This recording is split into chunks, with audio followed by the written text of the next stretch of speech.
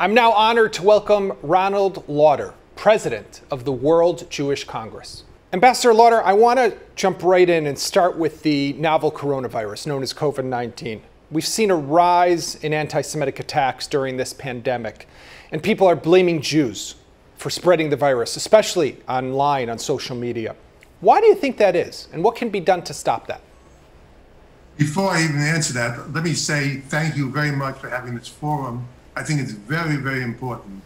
I think it's also very, very important that we are doing it with KJF and people in Ukraine, because it's a very, very important time for all of us.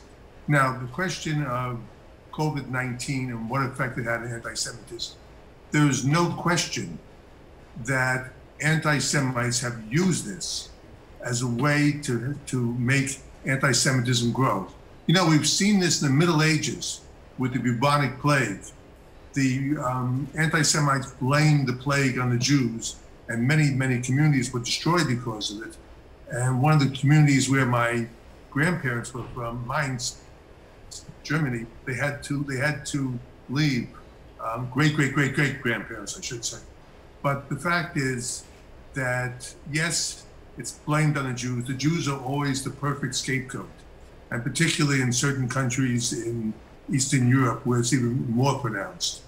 What we've seen also, this is coming not only from the right, what we've seen in the past, but also from the left.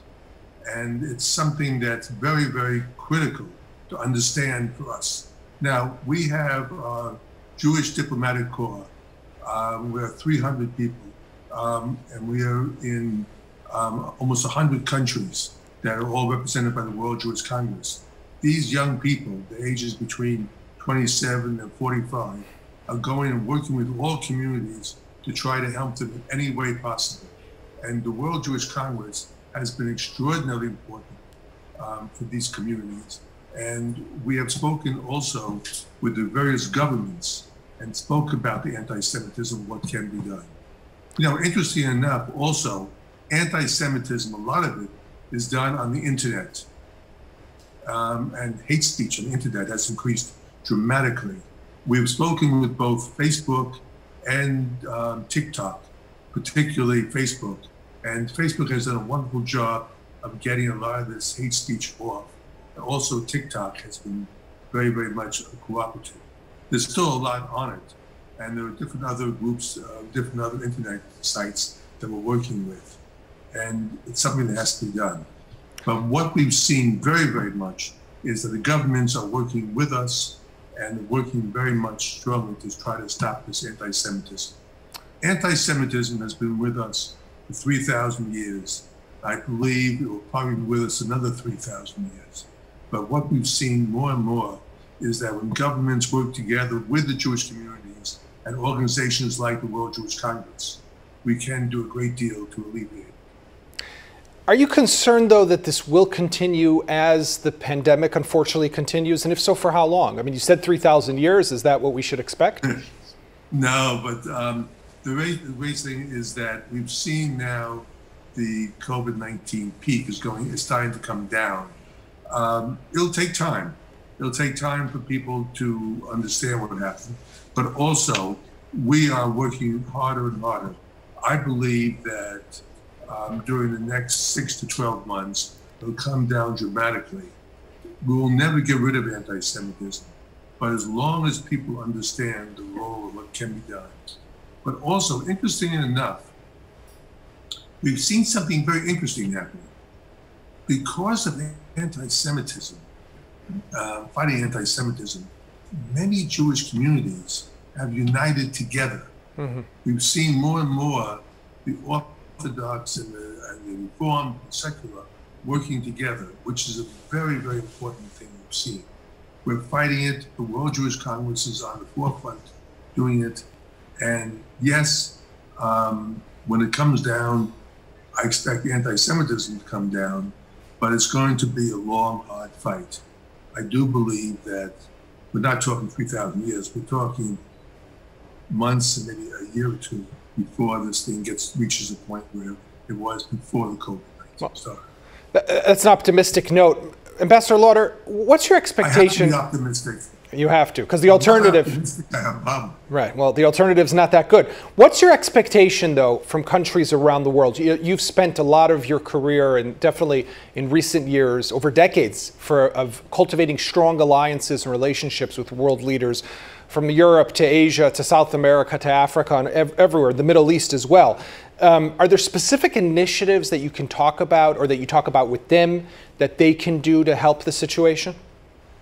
Well, basically, many countries, particularly in Europe, have different laws, starting with Holocaust denial. There's different laws against hate speech, different laws against what people can say and not say. They've also been very strong about the far right, stopping them from some of their rallies, some of their marches, and fighting very strongly with us. We've seen that in Europe. We've seen it very, very much. But I do believe, you mentioned the Middle East. I do believe that what is happening in the Middle East between Israel and UAE has had a major effect on what people think of the Jewish people, particularly Israel, at this moment. I'm looking very, very much that in the coming years, and from now on, there'll be more and more peace between Israel and its Arab neighbors, and this will have an effect very, very much there. Yet, at the same time, I was very disappointed when I saw at the Security Council that England, France, and Germany voted to or abstained from the embargo against Iran, which gave me enormous difficulty. You know, I want to ask you, you have, just shifting gears for a moment, you mentioned the UAE announcement and that deal between Israel and Jerusalem and Abu Dhabi. You've traveled extensively throughout the region, have met a lot of these Gulf leaders over the years. Where do you see, so you mentioned the relationship with Jews, but from a diplomatic perspective for Israel, what's next? And do you have any insight into what countries might be coming next in line for normalization? Well, in many ways, many of the countries are ready for normalization. And the fact that the UAE started, I know Israel is speaking with 3 or 4 of them. It's not for me to comment which ones they are, but they're all countries that I believe we'll see during the next 6 to 12 months. The major question is, when we talk about the Middle East, what's going to happen with the Palestinians? There are several that say that we're waiting for the Palestinians. There are others that say, look, we're moving ahead without the Palestinians. Time will tell. I believe that over the next period of time and over the next few years, I think you'll see many countries normalize in the Middle East, have normal relations with Israel, which I think is fantastic. A lot of them are watching what's going to happen between the UAE and Israel. Right. And I believe that there'll be a signing sometime in the near future. And this will really and truly have an effect. I also believe that when we have prosperity growing, not only in the Middle East, but also in Europe and other places, this will have a major effect against Iran. Right. And so, this is an important aspect for Israel and for the world. Well, and we all come together at this time. And you know what, you mentioned Iran, and we saw the tweet just the other day by Ayatollah Ali Khamenei calling Jared Kushner and the entourage that flew on that flight from Tel Aviv to Abu Dhabi filthy Zionist agents. And we saw, as you mentioned, the UN Security Council failing to reimpose the embargo and to reinstate sanctions. What do you make of the West's failure with Iran? I was very disappointed in it, and from what I understand now, there is a great deal of question of what should be done next. But I believe that the reason why they passed on it is they wanted to be brokers in the future of a new deal with Iran on a new nuclear deal. and they felt that if they voted against an embargo, or really they voted for an embargo, they would not be able to be there to negotiate. I don't know the real reason. I've not had a chance to speak to them. And interesting enough, without travel, without me being able to go and speak to these world leaders face to face, I can't really answer that. I can give you my suppositions.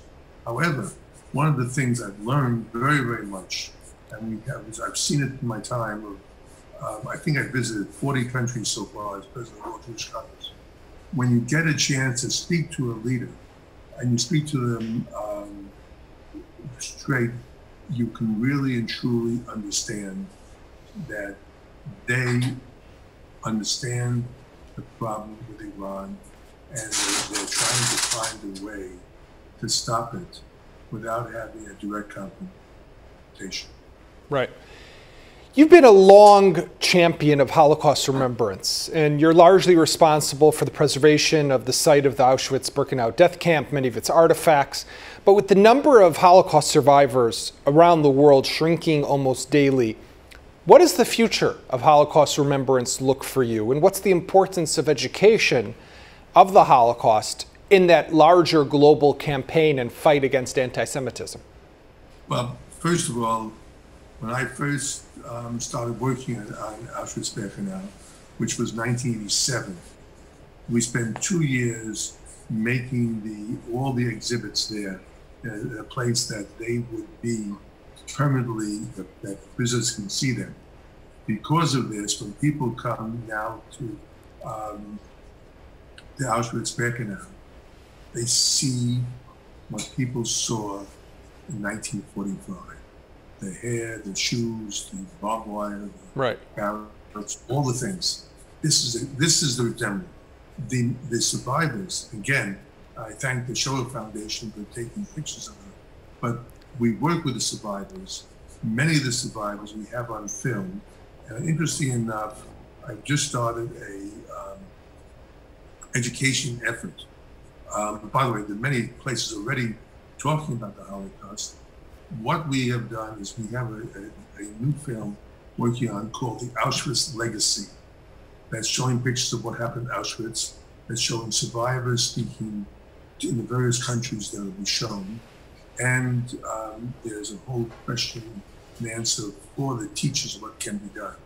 This is going to be rolled out this spring and the next fall. And I would like each year, on one date, January 27th, the liberation of Auschwitz, that this will be shown in all schools throughout the world. I think the question of survivors, yes, they're dying, and the 75th anniversary, which I have the honor of being the chairman of, and they gave the keynote speech. I've been in contact with the survivors. They get it. And all of them were saying, okay, we're dying, but let me tell you, our legacy is there. We bear witness, we've been on film, we've talked about it, and they're there. Right. And the next generation is a whole new generation of children of survivors who are very much active. So as far as people forgetting, they will not forget. However, we've found that school children, particularly the third generation, do not know the horrors of what happened. We have to teach them what happened and how and what happened. And interesting enough, it happened because of indifference. Right. Because people were all of a sudden didn't care what was happening. Elie Wiesel had the famous quote, "The opposite of love is not hate, it's indifference." And what we've seen too often is people are indifferent. And that's something we have to work very, very closely with. Ambassador Lauder, just as we final and wrap up, we're on the eve of the Jewish New Year, of Rosh Hashanah. What message would you share with Jews across the globe on this new year, which due to the pandemic will unfortunately see a lot of Jewish people at home, not at synagogue, at home on their own in the confines of their four walls and not with their family celebrating like we usually do as a Jewish people with the big family and the mishpacha. What message do you send to those people today? Well, obviously, this will be an unusual time for all of us. We can't be together as a family. But my message is as follows. First of all, we're one people. From the most religious to the most secular, from the most conservative to the most liberal. We're one people. We have to come together as one people. The second is the diaspora and Israel have to be closer together. We have to be one people together, standing up for what we believe in. And there's no time better than when people come together, the Rosh Hashanah, and particularly Yom Kippur, when they can start to say, we're in it together. And I hope this time, mainly because of all the things happening in the world, that people once again realize that we're a Jewish people, we care for each other, and let us make this new year a special year to come together. Let us reach out to our friends on the left and the right, on the most religious and most secular. Let's come together and say, we're one people, care for each other, and stay strong. Our strength is together. And let us look to New Year as a time for all three together. Amen. And that's a beautiful message to end with. Ambassador Ronald Lauder, I want to thank you for joining with us. I just want to say, I love Israel. I love the Jewish people. And for me, that's the most important thing. God bless you all. And I hope that the pandemic will be behind us. I hope we're together as one people, and peace will come. Thank you. Thank you very much, Ambassador. Thank you for being with us. Shana Tova to everybody. Shana Tova.